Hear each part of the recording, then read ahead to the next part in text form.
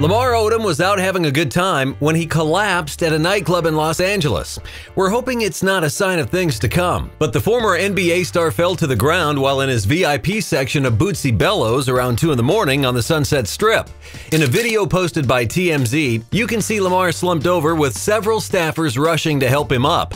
They place him back in his chair, and before the video cuts off, it appears that he had regained consciousness. His reps have already issued a statement saying he collapsed due to dehydration after an intense workout earlier in the day. They also said it was very hot in the club and that he's currently doing great.